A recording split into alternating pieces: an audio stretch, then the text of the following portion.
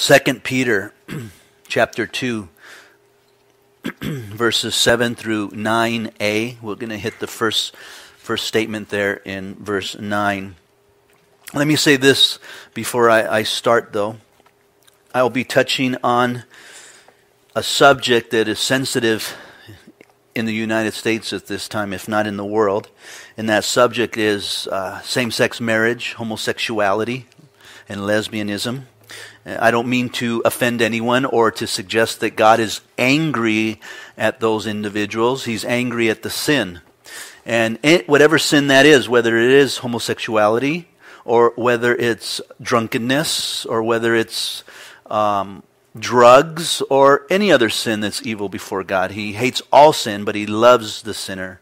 He cares about them, and he wants to see them saved and come to an understanding of who he is and receive eternal salvation through the work of his Son, Jesus Christ.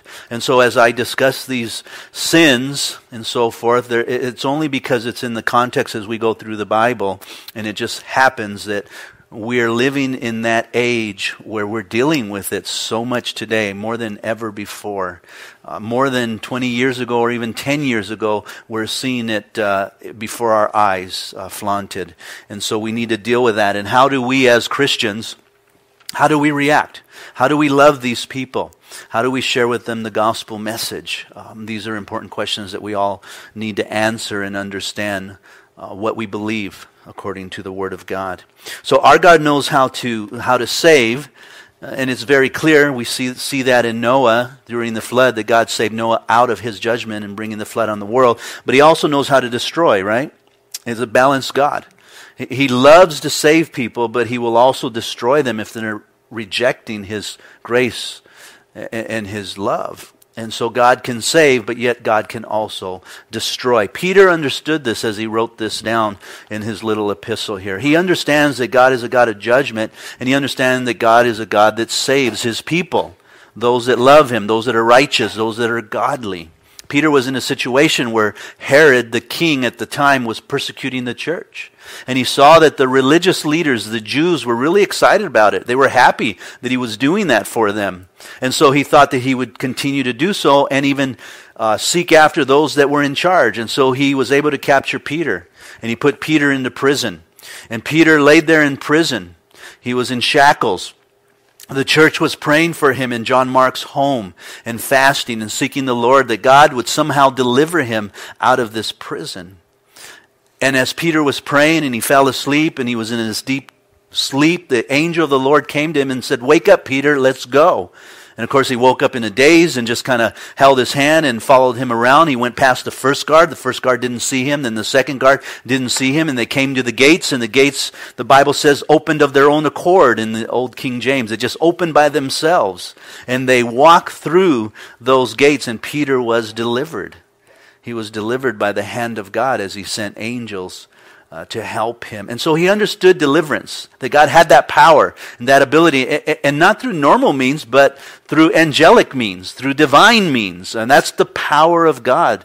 And he is able to do anything. We need to remember that. Our God is mighty. He is able to conquer all those obstacles before us.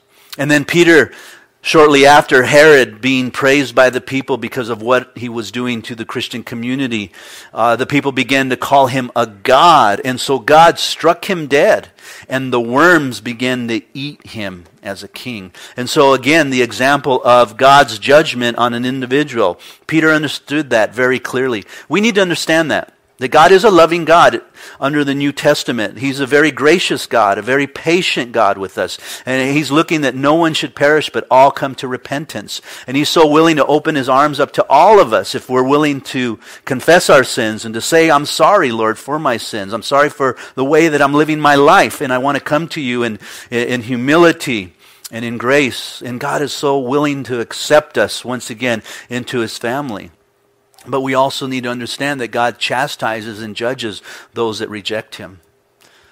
He will put you through situations. He will allow things to happen in your life if you're rejecting him, if you're neglecting your walk with him. He'll allow the world's temptations to come upon you. He'll allow situations to rise in your life to wake you up to hopefully shake you a little bit so that you know that I need to go back to God where it's safe, where I can find grace and love. If not, God will continue to chastise you. In fact, the New Testament even teaches unto the point where he will take your body to save your soul. 1 Corinthians 5 tells us that. God loves us that much if we continue to walk in sin. So last week we really looked at the judgment of God. We saw in verse 4 how God didn't spare the angelic beings who were in heaven, and they rebelled against God. And God judged them, casting them into outer darkness and into chains. These were beings that were so wicked that God wouldn't even allow them to go to earth. That's how bad they were. And thank God for that, otherwise we'd be in worse trouble than we are now. And then in verse 5 we saw how he did not spare the ancient world. The world at the time of Noah that was so wicked and so evil that even the imaginations and thoughts were corrupt. In other words, they couldn't get these corrupt thoughts out of their mind. They were constantly thinking of evil things. They were watching evil things. Today we would think about them as rapists and serial killers. We would think of them as people that were into all kinds of sexual immorality and fornication and those things. They just can't get that stuff out of their mind. They were so engulfed by it, and God judged them by bringing a flood upon them. And then in verse 6 we saw how he turned the cities of Sodom and Gomorrah into ashes by bringing this sulfur fire down upon them. And then it says that he saved Lot through all of this in verse 7. So we see here that the Lord saved Noah and his family from this evil world. He can also save and deliver righteous Lot from the world that he lives in. And the same God that brings destruction on the ungodly is the same God that rescues the righteous. Thank be to God for that he rescues the righteous. And we can rejoice in that he will rescue us in time of need. He will rescue you when you're in a situation if you call out to him. I think of Peter, who was in the boat, and the boat began to sink from the waves and the storm that was flowing. And Peter just said, "Lord, help!" And the Lord heard him and helped immediately. That is our God. And so today's theme is God delivers the righteous. God delivers the righteous. Look at verse 7. And delivered righteous Lot, who was oppressed by the filthy conduct of the wicked. Let's stop there. Let me define some words here so that we understand the day and age that Lot was living, that it was very corrupt, it was very filthy, it was very wicked. And so we need to understand that so that we understand Lot. Oftentimes people think, some of the commentaries that I read expressed the thought that Lot really put himself in a bad situation, that he was just as guilty as the community that he lived in. He was a judge there in the community. He had his family in that community, dwelled there for 20 years. Well, why did he stay there? Why didn't he get out? He made a choice to go down there, and so he was just as guilty. But Peter doesn't interpret the Old Testament that way. He tells us the true heart of Lot, that he was literally oppressed from what was going on around him. And that doesn't sound like a man that was content in living and dwelling at that time. Sounds like a man that was upset at his environment and the society that he lived in. And so the scripture says that God delivered. And that word delivered literally means to draw or to snatch to oneself. So in a sense, God literally delivered Lot by pulling him out and drawing him into safety from what judgment was coming down upon Sodom and Gomorrah. Because of his righteousness, because he was right with God, he believed God, that God was going to send the Messiah who would die for the sins of the world, and that if we had faith in him, we would not perish. He believed in the promise that was coming. You see, in the Old Testament, they did not believe in Jesus Christ. They believed in the Messiah. They believed that God was going to send a Messiah one day who would deliver them from their sins and from their enemies. And so in believing in that future tense, they were saved because they believed in that. In the New Testament, and for us today, we're saved because we believe in what Jesus did in the past. And so we are saved by our faith in Jesus Christ, what he did 2,000 years ago. And that is what saves us. So in the past of the Old Testament, they look to the future. In today's time, we look to the past, and we're both saved by the Messiah, Jesus Christ. That is our righteousness. is our faith and belief in him. He has imputed his righteousness upon us. And so because he was righteous, God delivered him because of the oppression that he had in his heart, which was evidence to his righteousness, that he was oppressed by what was going on around him. That word oppressed there means worn down. You ever get worn down? Worn down by evil, worn down by wickedness, worn down by maybe an individual who's a liar, a deceiver, a conniver, and they just wear you down. You know, it just gets to the point where you get depressed and upset. Literally, to tie down with toil is what the word means. It becomes an oppression of the enemy because of the filthiness, conduct of these wicked people. And that word filthy really describes a people that is unbridled, that is not satisfied with just some pleasure, but they want all the pleasure. They want to indulge themselves with excess, without restraints whatsoever. I mean, these are people that are just so corrupt that they can't stop thinking about it. And when you go back to Genesis and you read the account, as soon as these angels came in to save Lot, immediately the city men and women and even children came to him and said, "Hey, who are those men? Bring them to us. We want to get to know them." And they talked about sexually, almost immediately, because the thoughts that were upon their minds at all times, that the angels had to pull Lot and his wife and family into the house, and then they closed the door, and what did they do? They sent blindness to them, that they were confused so that they could walk out and be set free from this disaster that was coming upon them.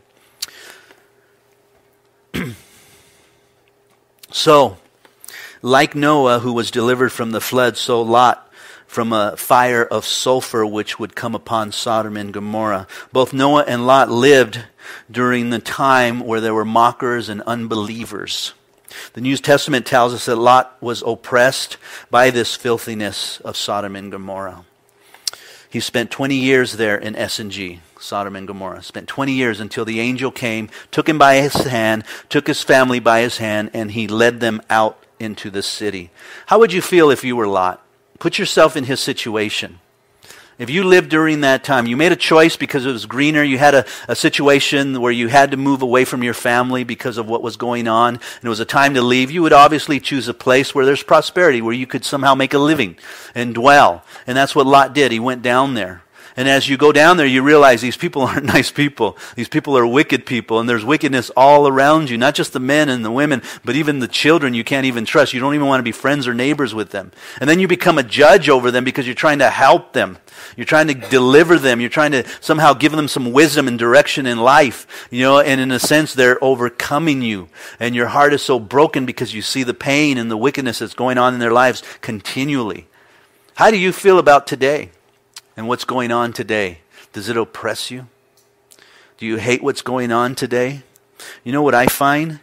That the enemy has slowly put us into a warm pot of water and is turning the heat up. Slowly turning the heat up. You know, if you take a frog and you want to boil it, you don't turn the water completely hot. You know, turn that flame up so it's completely hot and then throw the frog in, because what he'll do is he'll jump out. And then you got to run around trying to get that frog as it's slipping all over the place, right? So what do? You just warm the water up. Just enough so when the frog gets in there, he's like, "Oh, this is nice. This feels good." A little jacuzzi, you know. And got a little drink in his hand, and he's just going to enjoy himself. And then slowly, as you're watching him enjoying himself, you just start to turn the heat up more and more, and it hits 105, and that's usually the limit where I'm at. 105, and it's like, yeah, it's really hot. The muscles are melting now. And then 200, and then all of a sudden the frog's cooked. It's ready to eat, frog legs. The enemy's doing that to the church. I really believe so. Did it to Lot. He thought it was a great place to go. Started a business, became a judge. Everything seemed to be fine, and the heat continues to turn up to the point where God would send fire down upon them to destroy them. We live in the same day and age today as that. And it seems like the church is slowly enjoying life, you know, enjoying what's going on around them, comfortable, you know, a little warm, but okay, no big deal. You know, yeah, I'll vote, but I don't really have to vote, because we're still okay. Yeah, but I won't get involved with political things because that's not what Christians do, and get involved in political things and so forth. We don't make a stand against homosexuality. We don't make a stand against evil. We're still fine. There's still, some righteousness in the world, but we're slowly seeing that that's coming to an end. And the water's being heated up, slowly. And now Christians are getting burnt because of it. I just read in a London newspaper, less than a year after announcing her support for same-sex marriage, a UK-based worship artist whose songs are sung in America churches on any given Sunday has come out as a lesbian. This is a songwriter, Vicky Beeching, who was introduced into the Christian music industry in 2002. Today, she's now a newscast anchor woman. But she talks about her lesbianism and coming out. She's author of songs like Above All Else. Have you ever heard that song? That is a beautiful song. We just sang it on Monday night at the Couples Fellowship, and it just melted me because above all else, God is there. Above all else, God is so wonderful. Above all else. She's the author of Great Is Your Glory, or even Search Me. And then she even did a take on the hymn, Turn Your Eyes Upon Jesus. This is what she said. She said, outlined in her feminist beliefs in an article entitled, Jesus was a feminist, and so am I. That's crazy. The heat is being turned up, and Christians are falling for it, and they're slowly dying. God, in a sense, is kind of separating the wheat from the tares right now. He tells us in that little parable that as a church and as leaderships, we need to be careful not to separate the tares from the wheat. There are people in church that really aren't Christians. They profess to be Christians. They may have even gone up to an altar call, but by the fruit in their lives, they're not Christians. Jesus gave a parable that says, can a good tree bear bad fruit? No, it can't. Does a bad tree bear good fruit? No, it doesn't. And so he says, so a tree is known by its fruit, right? And then he says, and if a tree bears bad fruit, what do? You cut it down and you throw it into the fire. He's very clear. And so there are tares and there are goats within the body of Christ. Those that profess to know Christ, but by their works they deny him. But I don't know who that is. Some of you might be able to guess, and you've tried to make a logical guess because you're looking at what they're doing or saying, or maybe you just don't like them, and so we make that guess. But we don't know, and so Jesus says, don't worry about it. You just minister to all of them, and he says, I will separate them. And it seems like he's doing that now. He's separating them. He's allowing them to go to that point of no return where now they're professing that they're lesbian. Or like we saw last week, those that profess that the Genesis and the Noah's account is myth, and it's not necessarily a literal translation. And these are pastors' kids that are saying this. And so we see the fire being turned up. We need to make a stand. We need to stand for righteousness. As hard as it is to stand for righteousness today, we need to do it. And it may mean that we're imprisoned, fined, our 503 nonprofit status taken away, because that is being threatened to the churches today. They're literally threatening churches if you continue to support these groups in these organizations. That's why IRS is looking into nonprofit organizations. That's why they're doing all of this, investigation, because they're trying to separate the churches, the conservatives and so forth, so that they can attack them, take away things from them so that hopefully they'll change their ways. Are you tormented from all this? Does it even upset you? It should. What's happening in Iraq with the beheadings of children, does that upset you? Or are you one of these persons that, I don't just turn the news off because I'm tired of hearing it? I don't want to see those pictures that are going on YouTube and on Facebook and Twitter, and of these literally beheadings of young people, and then their heads placed on stakes, and you just don't want to see it. Just leave me alone. Let me just stay focused on my job and enjoying what I have at this time. Do you even think that it's wrong? Because something's wrong with us if we don't. Something's wrong with us if we don't see the injustices that are taking place in our world today. Because they're happening today. And Lot was delivered from this way of life. And God can deliver us from this way of life. He can rescue us from that life. Kind of like a lifeguard going out and rescuing someone that's drowning. Just recently in Newport Beach, there was a lifeguard. He was Christian. And his job is to pretty much be a watchman on a wall and watch what's going on and make sure that everybody is safe, enjoying themselves. You're out there in the water and there's riptides. He asks you to come in. You know, if you're boogie boarding too close to the pier, he asks you to get away and so forth. That's his job. And his job is also that if he sees someone's drowning or struggling, he goes out there and he helps them out. Well, that's what he did. And he ended up drowning because he saved this life. And what an example. What a type of Christ who died in our place to save us. So God can deliver us like a lifeguard who delivers someone that's drowning. So God will rescue us from that time of his great judgment that is coming. Peter here explains a little bit more on Lot's situation in the world in verse 8. Let's look at that. For what righteous man dwelling among them tormented his righteous soul from day to day by seeing and hearing their lawless deeds, or literally without law. There were no restraints. And isn't that what's happening today? We are creating laws that say there is no law against sodomy, against same-sex marriage, against those things that we believe are sin in the eyes of God. And we're becoming a lawless society in a sense, aren't we? But it's being done legally. Kind of strange. And people's eyes are blinded to this situation. Here's Lot, a righteous man, dwelling, literally living in this home like we live in this community. And by the way, this is happening here in the United States.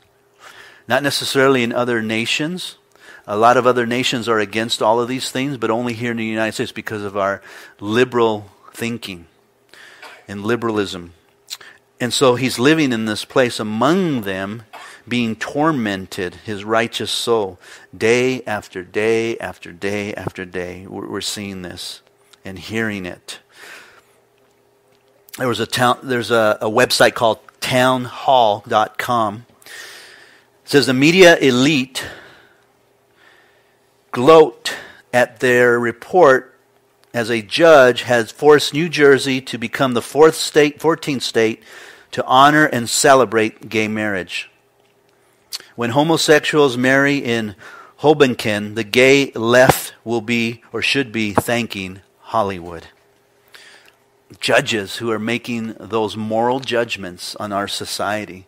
They say today there are 42% gay scenes on our television. 42% more. I could remember back when Three's Company came out, and that was such a scandal. When you had a man and two women living together that weren't married. That was a huge scandal. And that was in the 80s. But that was the worst that it got. Today, we're seeing way beyond that. 42% gay scenes. Maggie Purcell writes, today television shows are widely praising for their portrayal of different characters sexually. And you're seeing this on television. Our children are seeing this. You're seeing it. Here's where that warm water comes into play, where we're watching this stuff and it's slowly indoctrinating us. And it's indoctrinating the Christians. That's what's strange. I don't know how many Christians that I have run into that call themselves Christians that are literally living with somebody. They're not married, but they're living with the individual in the same home and in the same bed. And they think that they're Christians and that God is okay with that because we love each other, we're committed to each other, and it doesn't matter what a piece of paper says, because this is what Hollywood has been telling us for years. You see that with Kurt Russell and Goldie Hawn, who has been living forever. And so you see those type of things, and people think, well, they do it. What's wrong with it? They love, they care, they're compassionate, they're committed. So why can't we do it also? Because they don't read their word. And so they're doing it. And I see that all the time. And these are educated people that don't have a problem doing this. And we're seeing it on television. Modern Family. A same-sex couple life is shown through their relations with their families and raising children. They're making them real. These are people. They love each other. They're compassionate. They have the same type of, things happen to them also. Again, the water's warming up. It's warming up. There's also shows aimed at young adults that are receiving attention for their depiction of gay and lesbian characters, such as Glee, the show Glee. It's a nice show. Very talented people sing and they dance and so forth, but at the same time they're slowly indoctrinating. It's okay to be gay. It's okay to be lesbian and so forth. Pretty Little Liars. I don't know what that show's about, but just the name itself, Pretty Little Liars, right? So it's pretty to be little liars. You're not a big liar, but you're a pretty little liar. Just strange. Lying is wrong completely. And here's the catcher. Even Disney Channel has shown a same-sex couple on the show Good Luck Charlie. Have your kids watched that show, Good Luck Charlie? With some backlashing claims that since Disney is intended for children, that they should seek merely to entertain and not to push an agenda. And this is the response from Disney. On the contrary to this argument is the idea that same-sex couples are becoming more and more normal, thus they should make it recognizable to children. See, they understand that market. They see that happening in the world. And so why aren't we helping it? Why aren't we letting kids know what it looks like? It's our job to do that. And the heat is turning up. And we're starting to boil. But what do we do? What can we do? Because we're headed towards the days of Noah, aren't we? Aren't we living in the days of Noah? I think we are. We're partying, we're drinking, we're giving in marriage, we're enjoying life, That's America right there. It's the days of Noah. What do we do as believers? We have a responsibility. I know this church does as much as it can. We're involved politically. We make sure that you have the opportunity to sign up to vote. And we make sure that we equip you so that you know how to vote. We get people coming down here and they go through all the ballots. They tell you who are Christian, who are not Christian, how they voted on Christian conservative or whether they didn't vote on Christian conservative. We even tell you about the ballots and the initiatives down to the T so you understand it very clearly. And yet a lot of people still don't vote. When Prop 8 came out, we were on the street over there on Limonite in Hamner, and we had signs and we were picketing and we were spit at, we were laughed at, we were honked at, but we were out there doing that. Because I believe that we need to be proactive in these things as a church. We're a small church, but we're powerful. And God sees that, and He sees the faithfulness of this church. You see, a church is designed to basically do two things. And that is to reach the world for Christ. That's our first priority. People get it confused. They think church is a country club. They think church is a place where we come because we want to give to God something, so that He blesses us with something. And that's not what church is about. It should be comfortable. It should be air conditioning. It should have comfortable seats. It should have, food available and all kinds of resources for my kids and, all these, these things. That's what people think. It's a country club. And in reality, church is a place where we bring the lost to come to Christ. Or we go out there in the streets and we bring Christ to them. And that's what we're doing with this Summerfest. Going out to them for 11 weeks. We have no resources. And yet God is blessing it without the resources. We have enough to buy some food, and we gave out 150 hot dogs and chips and candy to the kids. We were able to buy some of these little gummy bears packages. They went wild over those things. They were blown away. They kept playing games and just piling them in their pockets and then everywhere they could. They were excited. They know Jesus loves them over there. They know that, and that's what we're doing. Church is about that, not being comfortable. We had a lady leave one time because the bathroom was occupied. She couldn't even hold it enough for God. The second thing is that we're to be here to be equipped to be more like Christ. We come to church so that we understand what is it to be like Christ. How are we to be like Christ? What do I need to change to be like Christ? How can I be more effective like Christ was effective in the world? How can I love more? How can I have mercy? How can I have grace? How can I take a whip and have anger and beat the money changers that are coming into church? I've had to do that here in the church. People have come in and tried to fleece the flock in a sense. You know, we've had that from time to time. We had a guy come in here, and he was selling some sort of cards for lawyers. And he was going around to every single person. You need a lawyer. You need a lawyer. Come on, join my club, and I'll give you a card, and you have a lawyer available to you the whole time. You know, that was fine if you come here, you create relationships, and outside of the church, you tell them you have something. But then to come to the church for just barely a week and already hitting everybody up. Finally, we had to say, what are you doing here? Well, I'll come to worship God. Really? Because I don't see that. I see you're coming to fleece God's people. You know, oh, no way, I'm trying to help them. They might need a lawyer. They might need some help. I go, no, you're trying to fill your pockets with their resources. You know, your heart's wrong. You want to come here and worship? I don't want to hear anything about lawyers and cards and clubs and joining. He was even getting the kids, talking to the kids about it, you know. I said, no, you come here to worship. Do you think he came back? He didn't come back because that's not why he was here. You know, we have to be careful of these people. You know, they come around. We need to stand up. How can I be more like Christ? How can I love? How can I express that love? Well, by hanging around Jesus more. That's how. Getting in your word, praying, hanging around Christians that are active and involved. We need to be more like Christ because we're headed in the days of Noah, and judgment is coming, and God knows how to deliver his people out of that. Jesus said, as the days of Noah were, so also will be the coming of the Son of Man. So as the days of Noah, so will be the day of the coming of the man. That means the coming of the Son of God is soon. He's coming back soon. If we can see it all around us, everywhere we go, you can go on campus here to Harupa Valley, and you will see two boys holding hands or two girls making out in the halls and so forth. It's happening right now. It's very open if you don't see it already. If you don't see it on television, if you don't see it on the movies that you're watching, it's all over the place. They are very aggressive. You don't hear this in the news quite often, but they will literally go to churches and burn them down. They will graffiti all the churches and write hate, you know, on the churches because we hate homosexuals. Again, let me be very clear. If you're hearing this message and trying to break it up, God loves you. You know, God loves you. He hates the sin. He hates adultery. He hates fornication. He hates homosexuality also. He hates all those things.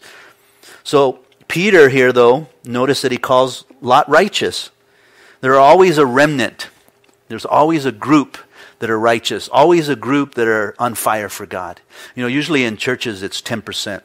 10% of the church is actively involved in that church. And that's roughly correct because we have a little bit over about 12% of the body are involved in what's going on here. But other than that, you know, the other 90 to 87% aren't necessarily involved. They're coming, they're sitting, and they're going, and they're just coming and sitting and going. I hope you don't do that. You know, I don't mean to offend you, but I hope you get involved. I want your Christianity to be an active Christian servant type of attitude. Wherever you go, whether you stay here or you go somewhere else, you need to be involved because that's what God wants us to do. So they're always the righteous. Lot was called righteous here. Righteous because of his faith in what was coming, in the Messiah that was coming. And then we see in verse 9, that first statement, Peter repeats himself again to remind us that God delivers us. Then the Lord knows how to deliver the godly out of temptation. God is a God that delivers. Now, when judgment comes, he will deliver us out of that judgment. Titus is very clear that we're not appointed in the day of wrath. An example here with Lot. God's fire was coming down about Sodom and Gomorrah, and God would remove Lot and his family. Of course, one of them looked back, his wife. She turned back around and she turned into a pillar of salt because she was too tied to the world. Couldn't let it go. And so God saved Lot, took them out before his destruction. Noah was taken out before the flood came and drowned everyone. So we have a type here of God's rapture. The church being taken out before his judgment comes. So God knows how to deliver us. And if you're righteous and you believe in Jesus Christ and you're walking with God, because Matthew chapter 24 talks about the end times. It talks about how two will be in the field working, one will be taken and one will be left. Two will be in the wine vats, one will be taken and one will be left. And he's talking about those that will be raptured and those that will be left behind. They're both Jewish, they're both working, they're both busy, but one of them is left, the other one is taken. What's the criteria of the one being taken and the one being left? That's the question that we should be worried about.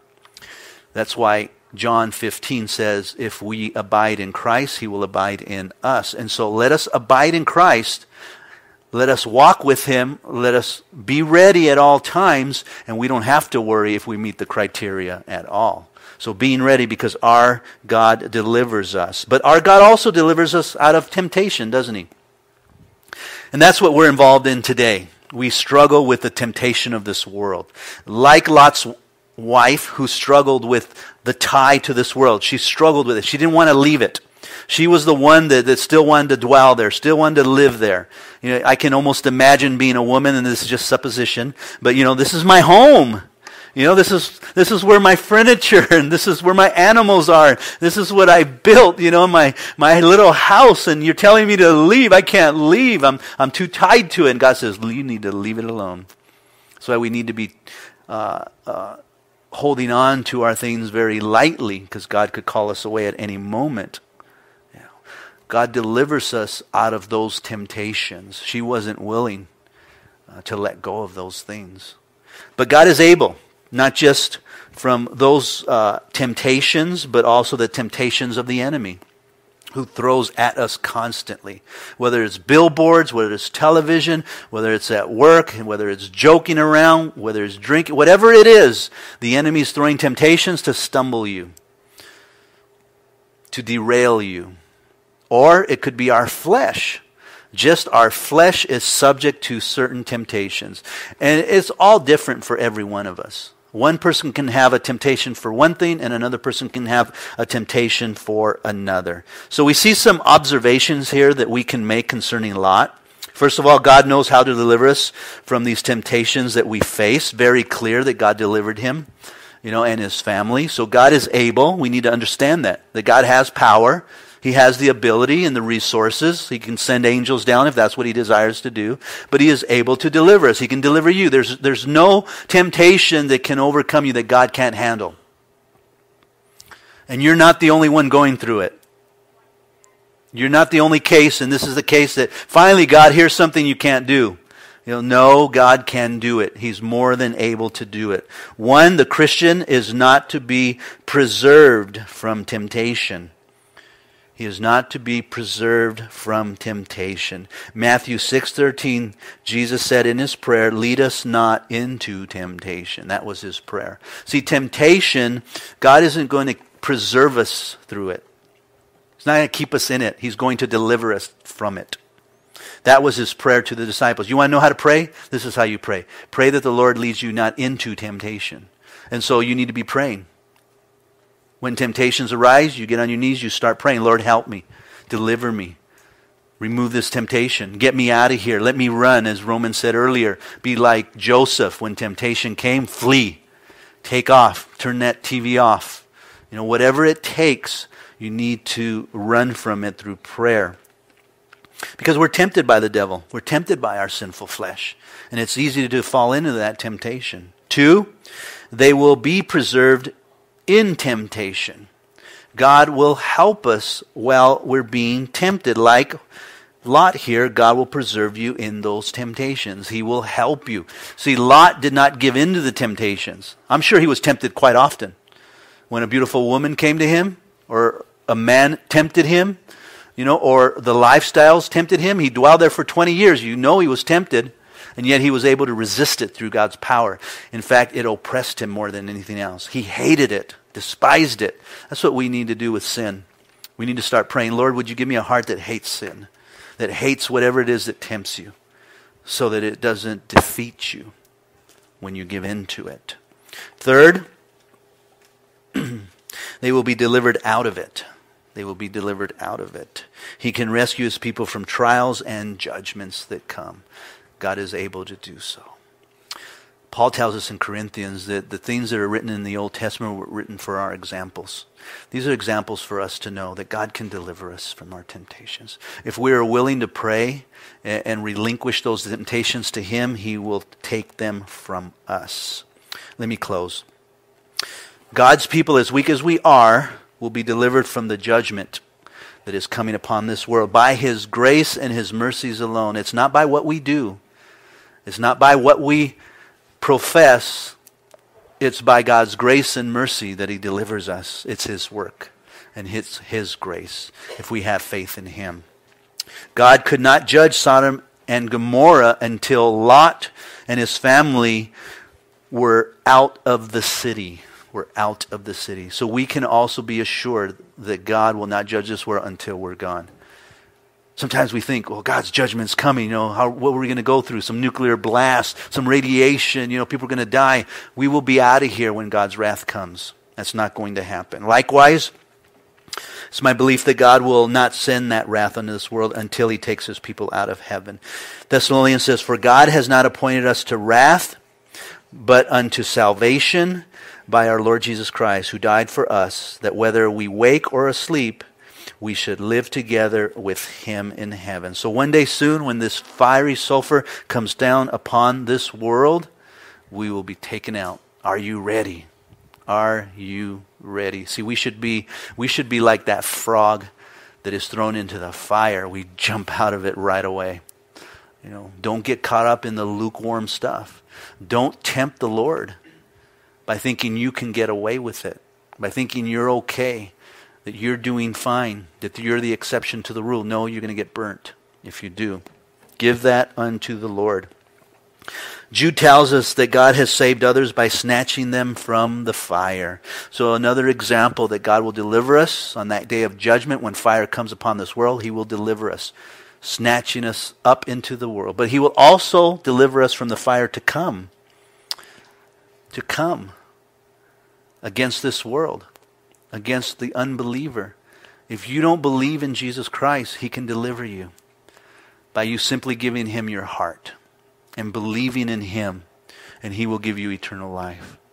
The Bible is very clear. It's not difficult to understand. Jesus said, "I did it all for you. I went to the cross. I bore your sins upon that cross. And when I died, I was punished for your sins." And so the punishment was already given out. It was already handed out. And so there's no more punishment to give out because I already took it. What you need to do is believe that He took it and that it's done, that it's over. And God says you will have eternal life if you believe that God did that for you already. It's really that simple. There's no work that you have to do. There's nothing that you have to accomplish. You don't have to be good 100% of the time. We should achieve to be 100% of the time, eventually when we get to heaven, but we should be striving for that, but we won't be, but the heart is there, but our salvation is not based upon that. It's based upon the work of Jesus Christ alone, and we need to put our faith in Him. And if you haven't done that, then I pray you do that today, that after the service, come up here and talk with someone and give your heart to Christ so that you could have eternal life. If you're a Christian that's in this world and you are slowly being cooked, get out of the pot. Get out of the world. We're not a part of this world. There's that slogan, right? Not of this world. That should be taken literally. We're not of this world. I was telling my grandkids on the way over here, I had Gabby and Abigail with me. And I said, Jesus told His disciples that the birds have nests. The foxes have holes, but the Son of Man has nowhere to lay His head.